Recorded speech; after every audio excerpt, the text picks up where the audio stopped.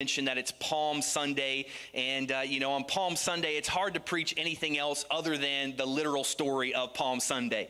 This is such an important week in our faith. If you're not really familiar with the Bible, the four gospel accounts, Matthew, Mark, Luke, and John, the four eyewitness accounts of Jesus' life, about a third of that content is about the last week of Jesus' life. So Jesus lived for 33 years, and about a third of what we know of his life is from one single week. And this today marks the entry into that week. And so I think it's very important. And I think it's important how you go into a season. Maybe that's a word for somebody this morning.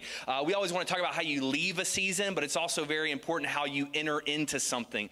And so Luke chapter 19, starting in verse 28, we read the story of Jesus's triumphant entry. Come on, how many know Jesus is the triumphant king? Come on, he's already conquered death, hell, and the grave. I know Easter's next week, but he's still not on that cross anymore. He's out of the grave. He's out of the tomb.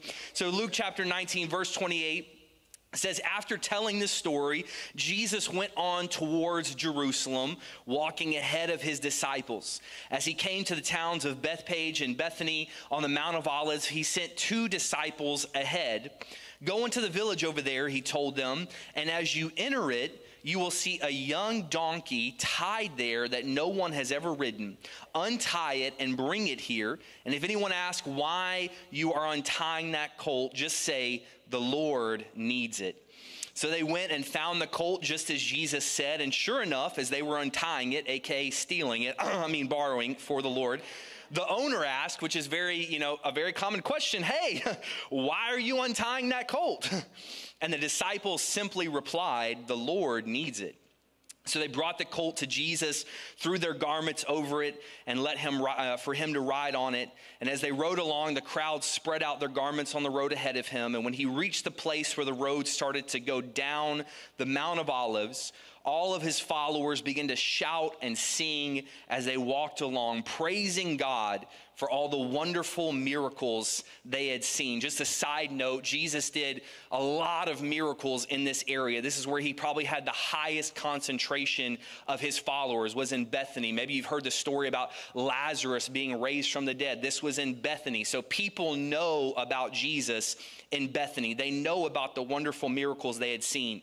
And they said, blessings on the King who comes in the name of the Lord. We just sang this, very similar to this verse. Peace in heaven and glory in the highest. But some of the Pharisees among the crowd said, teacher, rebuke your followers for saying things like that. And he replied, if they keep quiet, the stones along the road would burst out into cheers. Come on, how many of you know Jesus is going to be praised? Jesus is going to be worshiped.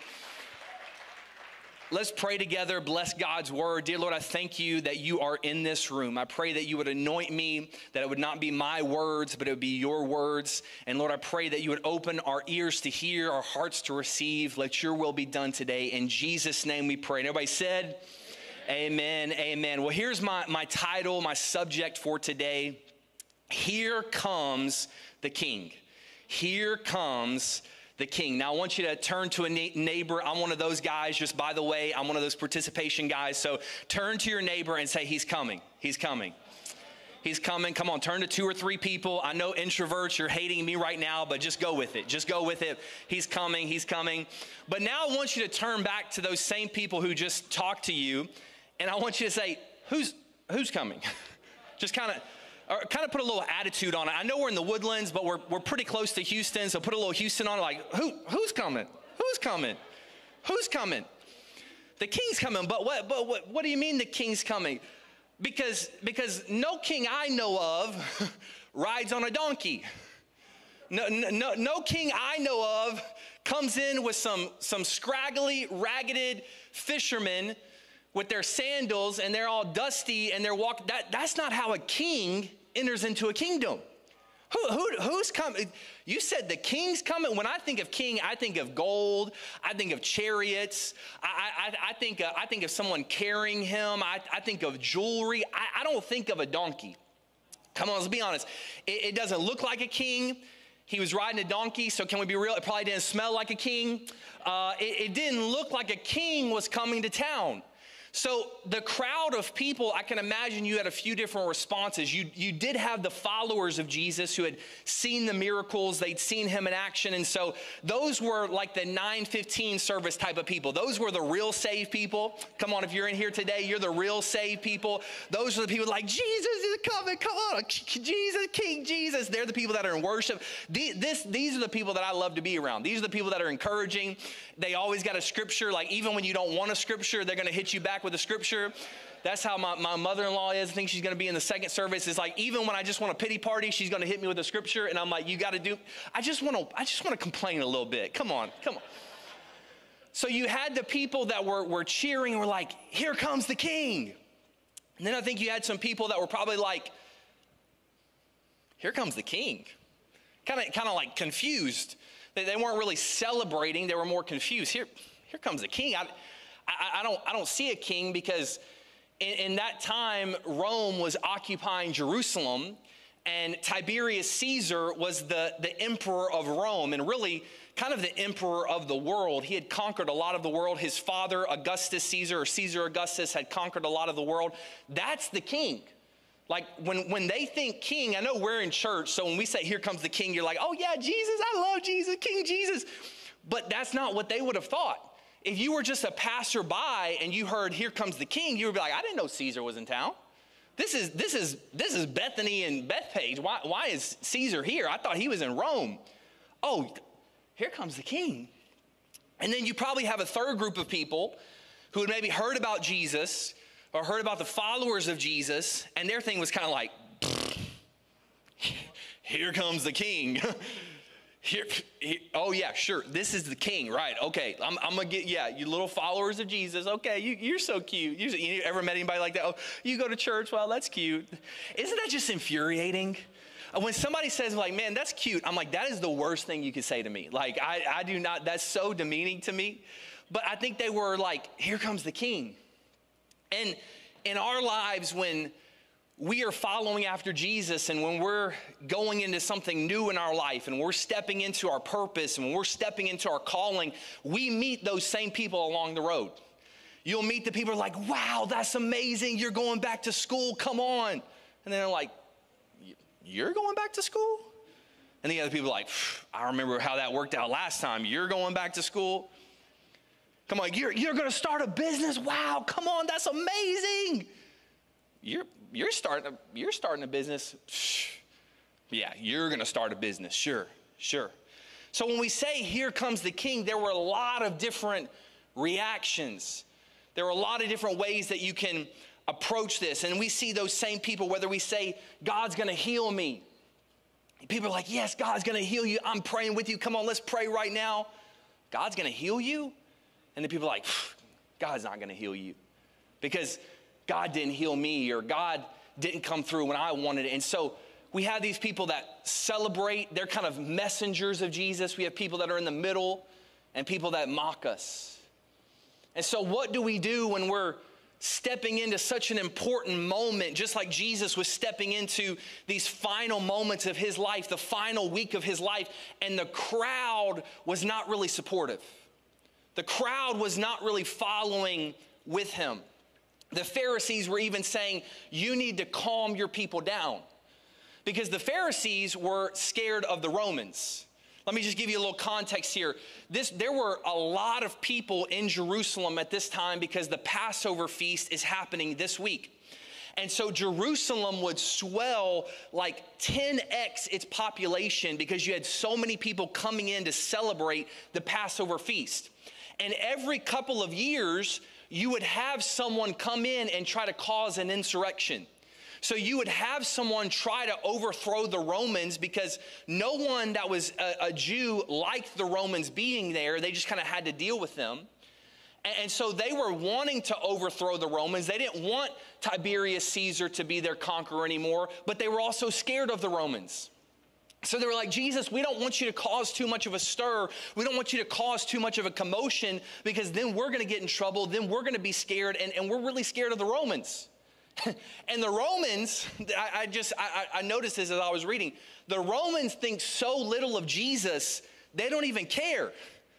Like if they would thought he was a threat, maybe they would have sent some soldiers. Maybe they would have sent some people that are like, man, we're gonna keep some people around this guy. But that's how little they thought of what Jesus was doing. The King of the universe, the King of kings, the Lord of lords, the Alpha and Omega, that in the beginning he was, we're not really worried about it. It's just a guy on a donkey. And so I just begin to read this and I just begin to think about what were Jesus's thoughts in that moment, because Jesus was fully God, but he was also fully human. The Bible says that he was tempted in all ways that are common unto man. So I just want to encourage you in this place. If you've been dealing with some temptation, Jesus knows exactly what you're going through. Even though he never sinned, even though he was a spotless lamb, a sacrifice for all of us, Jesus knows what you're going through. So never go into prayer feeling like I'm so ashamed, I'm so dirty, God's never going to understand. No, Jesus knows exactly what you're going through, what you've been through. And I can imagine the temptation in that moment to let the crowd affect his calling. Am I going to let the crowd and what they think about me affect what I am called to do? Because Jesus had been sent to this earth, yes, to heal people, yes, to raise people from the dead, yes, to preach the message of the kingdom. But ultimately, the reason that Jesus came down to the earth, the reason that God of the universe wrapped himself in humanity, the reason he came is to go to a cross. But not just to go to a cross, but to go 3 days later in a grave, resurrect for all of humanity, to ascend into heaven, to send us the Holy Spirit. This is why Jesus came. But what if the crowd would have swayed him in his calling? What if they would have swayed him? And I just want to encourage you that Jesus wasn't trying to impress people. He was trying to save people. Jesus didn't come to impress people. He didn't come to make a name known for himself. In fact, oftentimes throughout the Gospels, whenever Jesus began to get a crowd, he would send them away. Whenever Jesus started to get a lot of followers, he would tell them something like, hey, make sure you pick up your cross and that you're willing to die with me. Oh, you're not? Well, you can go away. Jesus was almost anti getting a crowd. He would just disappear. Come on, anybody in here, probably the introverts, when you're in a big crowded room, you just disappear. And everybody's like, where'd John go? I don't know. I think he left 2 hours ago. He just took his keys. He rolled out. That's kind of how Jesus was. It said that he would withdraw to lonely places.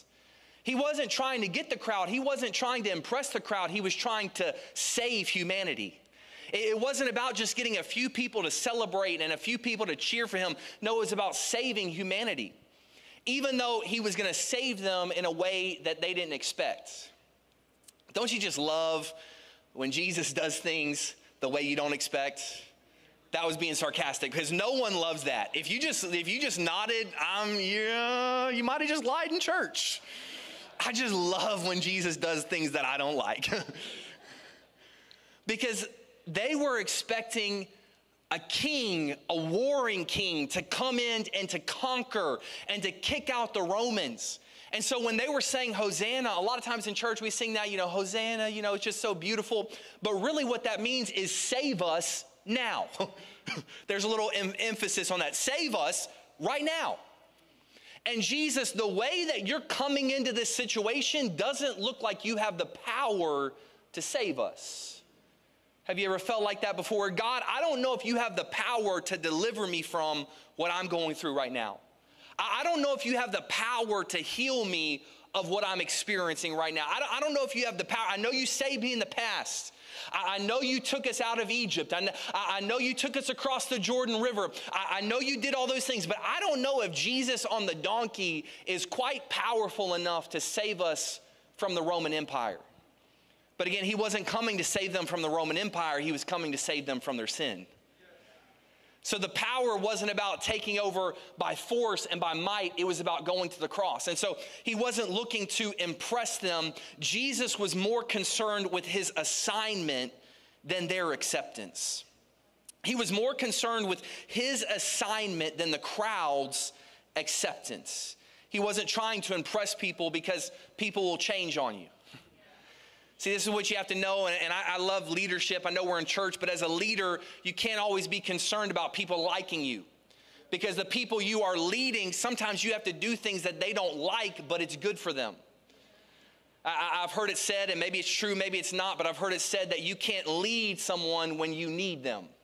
Because if you need them, their opinions, their actions are going to change the way that you lead. And so he wasn't trying to impress them, because in this moment, they were saying, Hosanna. They were saying, King. They were saying, the King is here. Here comes the King. And then a week later, the same people would be saying, crucify him. Crucify him.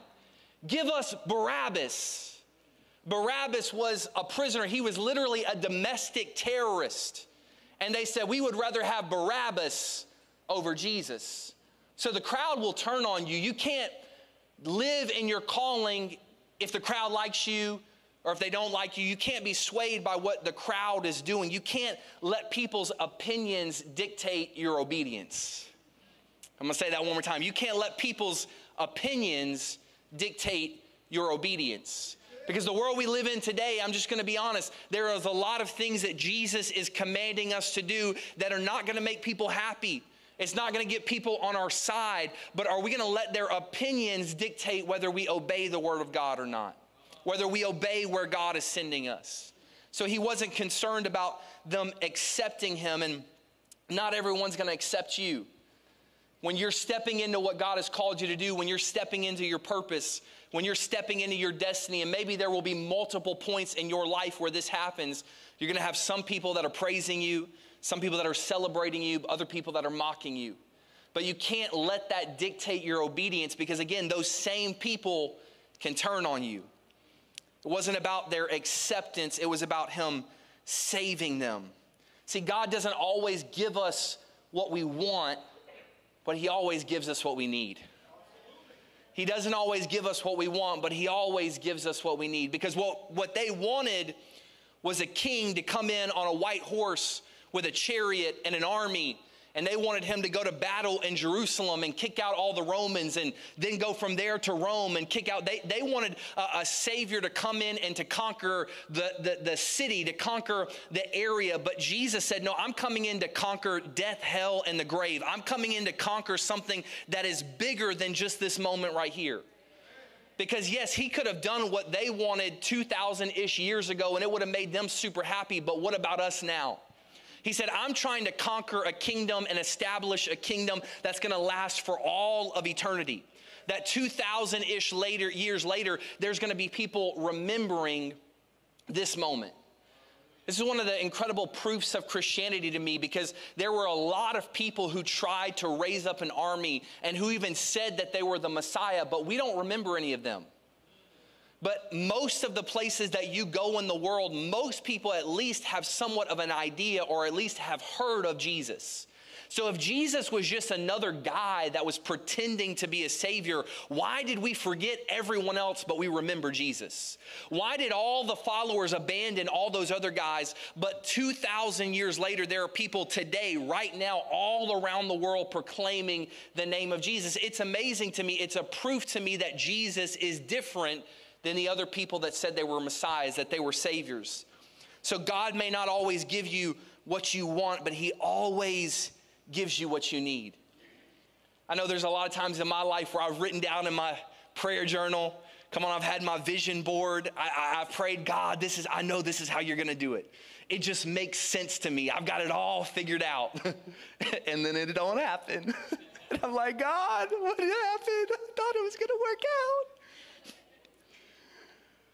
But isn't it silly for us to think that we in our finite understanding, in our limited time here on earth, that we have it more figured out than the God of the universe? That the Bible says he knows the beginning to the end from the beginning, that he knows all time, that he knows the very hair on your head. Come on, I think he knows a little bit more than us. And so he may not do it the way we wanted, but he does it the way we need. And this is where faith comes into our life, that faith isn't always believing that things are going to work out exactly in the way that makes sense. Because why would we need faith? Like if we can put it down on a piece of paper, if it just makes sense, if it all comes together, there's no need for faith. But faith is when I say and when I believe something that is different from what I see. See, what I see in my life right now is that I got a 250 credit score and I got a red negative bank account, but God's called me to be a kingdom business owner. So I got to have faith even when I can't see it. I have faith that one day I'm going to be married, and I'm speaking for other people. I'm already married, okay, just to throw that out there. But I have faith that one day I'm going to be married and one day I'm going to have children, but every relationship I have has been toxic and abusive. I've got to speak it and I've got to believe it even when what is around me doesn't seem to make sense. I speak it even when I don't see it. And so I believe that Jesus is king even when he's riding on a donkey, even when he doesn't have an army, even when this doesn't make sense to me in the natural. There's something in my spirit that attaches and says, no, I'm going to believe it even when I don't see it. So he was concerned with his assignment of the cross, more than the crowd's acceptance. And the next thing that he was concerned with is Jesus was more concerned with the anointing over appearance. He was concerned with the anointing over appearance. And if you're new to church, you're like, what does that even mean? Anointing, that's kind of a churchy word. In a simple understanding, anointing is when God's favor comes upon someone.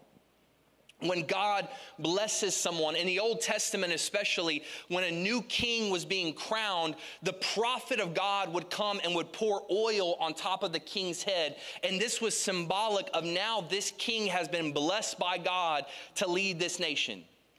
And it's interesting that even though we don't see a priest in this passage, even though we don't see Jesus coming in and having oil poured all over him, it says that he's going down the Mount of Olives. Where do you get oil from? The olives. And so as he's going down the road of the Mount of Olives, it is symbolic that God is anointing him in this moment. That this is the anointing, that this is the coronation ceremony. Even though we don't have a priest, the Pope isn't around, we don't have the trumpet players, we don't have the gold, the anointing matters more than the appearance. Because the appearance is he's on a donkey and he doesn't have an army and he doesn't have money and he's got dusty sandals on. Like, that's the appearance, but the anointing matters more than the appearance. Let me encourage you that the anointing is more important in your life than anything that you can do on the outside. Because there are people that can look the look, they can talk the talk, they know all the churchy words, they know all the slang, they know all the stuff, but they have no power because they have no anointing. And then, and you can probably see this in your life, the people that you would be so unassuming that you would, man, I've never even recognized them before. They just blend in, can be some of the most anointed people that you have ever met in your life.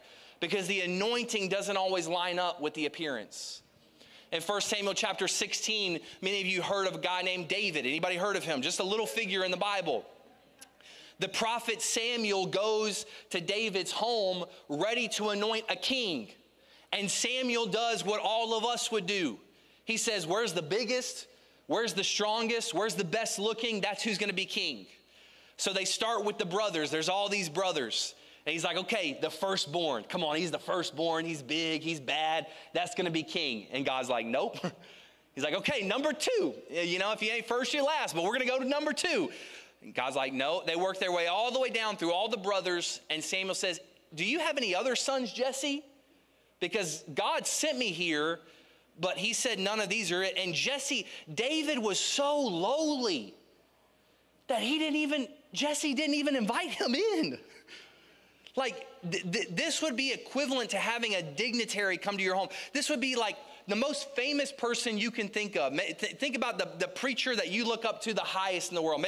Maybe it's Pastor Michael. Maybe I don't know. Maybe it's T.D. Jakes. Maybe it's Stephen Furtick. Whoever it is, imagine them coming to your house. Like, this was a famous guy, and David didn't even get an invite. And it's at his own house. Some theologians believe that this was because David was an illegitimate son of Jesse. Don't think that God can't use your mistakes. Don't think that just because something is illegitimate in man's eyes that God can't turn it legitimate and use it for his glory. What the enemy meant for evil, God can turn it around for his good. Come on, how many of you know that all things work together for those that love God and are called according to his purpose? Don't ever call something illegitimate. They called Jesus illegitimate, and look what he did. So David comes and Samuel anoints David. And God tells Samuel in 1 Samuel chapter 16, don't judge by his appearance or his height. The Lord doesn't see the things the way you see them. People judge by outward appearance, but the Lord looks at the heart. Don't confuse people's anointing and their appearance. Because something can look right, it can feel right, and not be right. I'm not a big sneaker person. I'm more of a Wrangler person than a Jordan person. I think Pastor Michael is more of a sneakerhead than me. But StockX, which is a really large marketplace for sneakers, those ones that cost hundreds and hundreds of dollars, even thousands of dollars, is right now being sued by Nike because StockX for a long time was seen as this place where you can buy shoes and you know that they're authentic. You know that they're the real shoe from the actual factory. It's not one of these replicas, but they've been letting more and more fakes get through their website, and they're putting the seal, the StockX seal, it's this little green tag, and it's like the end-all be-all. If you have that tag, it's legitimate. But it's not. And they've been sending out these shoes that they put the stamp of approval on, but they aren't legitimate. They look legitimate, but they're not legitimate. And so Nike is now suing StockX because they've been saying something is legitimate because it looks right in their eyes. But the creator, the manufacturer, Nike says that didn't come from us. We didn't put our name on that. We didn't put our seal on that.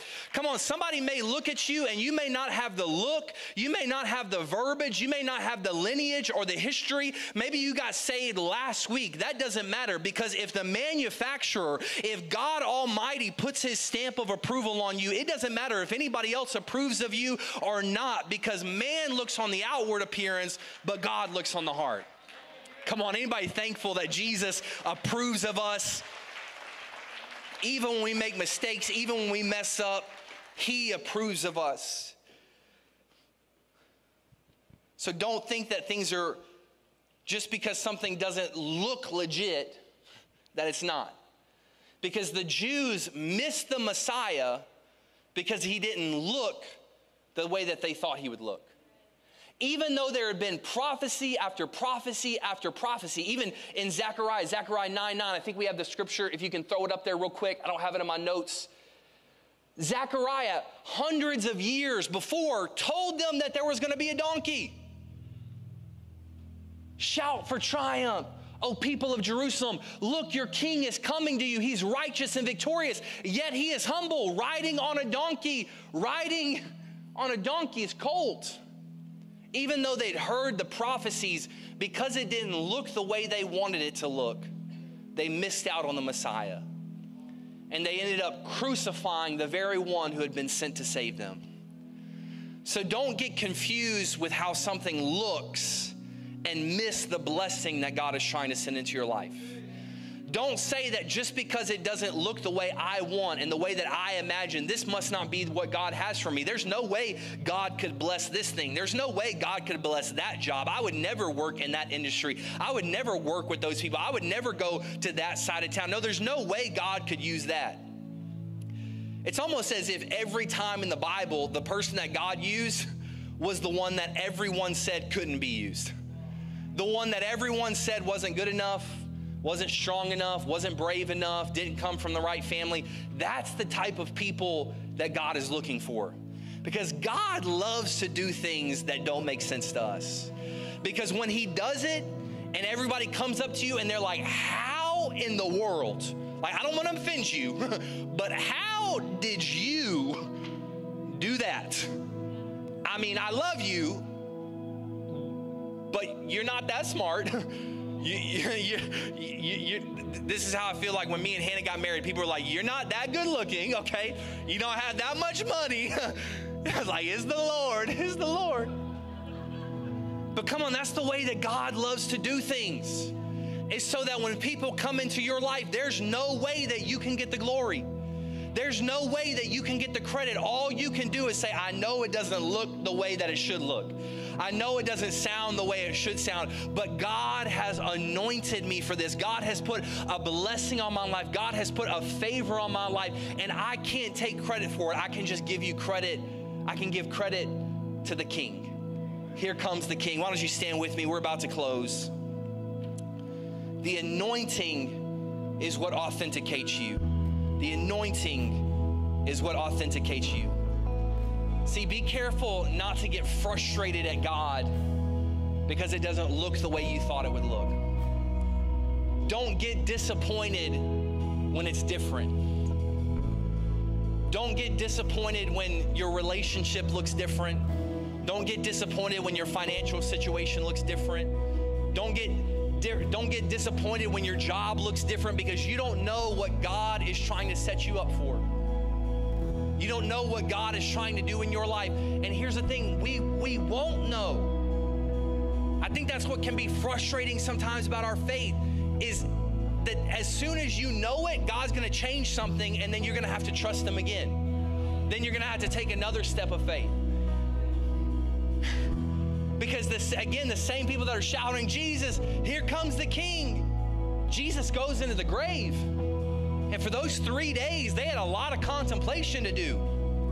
There were a lot of people that were following Jesus up to that point, but they're like, Jesus, I know you said you were going to go to the cross, but we didn't really think you was going to go to the cross. We didn't really think you were actually going to die, that you were actually going to go in the grave, that you were actually going to stay in there. God, I know that you say, like, pick up your cross and follow you. I know that you say, in the kingdom of God, that the way up is down and that we have to be lowly and serve, but I didn't actually think that I was going to get a demotion. I didn't actually think I was going to have to put my actions where my words were. I didn't actually think I was going to have to live out my faith. I thought I was just going to come to church and I was going to be like, God's going to bless me and this is going to be great and this is going to be amazing. I didn't think I was actually going to have to live it when I get to school on Monday. That I was actually going to have to live it when I get to work on Monday. There's a song that I love right now. It's called A Monday Kind of Faith. I think that's what we need. We need a Monday kind of faith, that when God shows up and it doesn't look the way we thought, and it doesn't feel the way that we thought, and it doesn't smell the way that we thought, that we don't act on what we see, we act on what we believe. That we say what the Word of God says, not what we see with our eyes.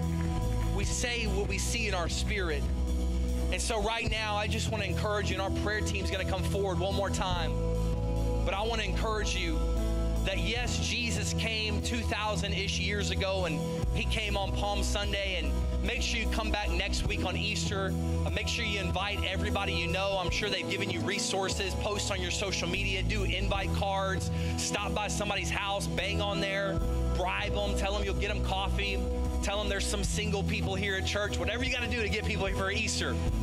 So I want to preach Pastor Michael's sermon. I don't want to get into Easter, but I do want to encourage you that just as Jesus came riding on a donkey, just as we look at each other and say, here comes the King, in this moment, I want to let you know that Jesus wants to come into your situation. Just as He was riding into Bethany and Bethpage, just as He was coming into Jerusalem, Jesus wants to come in and He wants to meet you exactly where you are. And maybe you're one of those people that are like, I love Jesus, I'm good, I believe this, and I'm so thankful for that. Come on, we encourage that, we love that. Keep going. Maybe you're one of those people that you're here today, but you're like, I don't really know about all this. I don't really know if Jesus is going to come into my life or not. I don't really know if He's working in my life or not. He feels absent right now. He feels distant right now. I want to just encourage you. I want to look at you. Here comes the King, not a far-off King, not a story, not a book that was written thousands of years ago. No, in this moment, Jesus is coming just for you. That's what I love about the gospel, that if it was just one person, Jesus would have still gone to the cross. A lot of times we think He died for someone else. He died for my grandma that always prayed and read the Bible. He died for my friend at work that's always talking about God. He didn't die about me. No. If it was just you, He would have come for you. The King would have come for you. And same for those of you in here, and Maybe you came today and you don't believe any of this. And you're like, why is this guy up there yelling at me? And I don't even know who this is. And my parents made me come today, or my girlfriend made me come, or my husband made me come. And you're like, I don't know about any of this. I just encourage you, what if you just gave it a chance? What if you just said, maybe this is the King of Kings? We've been waiting all these years. They'd been waiting for a Messiah for hundreds of years. Maybe you've been waiting for an answer to your anxiety for years. You've been waiting for a miracle in your body for years. You've been waiting for something to restore your marriage, that you've been separated from your spouse. You've been waiting for years. What if this is the opportunity? So don't miss it just because it looks different. Don't miss it because maybe it's not your style. Maybe I yell a little bit too much. Maybe I'm not smart enough for you. But don't miss what God is trying to do in this moment. And so as our prayer team comes forward, I want every eye to close and every head to bow. And I'm going to pray a general prayer over you. We're going to go into a song of worship. And during that song, if you want Jesus to come into your situation, I want to invite you to come forward. But dear Lord, we just lift up the name of Jesus. God, we declare that you are King of Kings. You are Lord of Lords. You are Alpha. You are Omega. That no matter what the world says about you, no matter what the crowd says about you, that God, you are King. You are Lord of our life. You are Savior, that you are for us and not against us. We praise you, we worship you, and we say that you are King Jesus. Come on, can you make some noise for King Jesus as we worship in this place? Oh, come on, get crazy. Get crazy. Come on, King Jesus. Hey, I love you. God bless you. Let's worship. Come on, let's encounter God right now.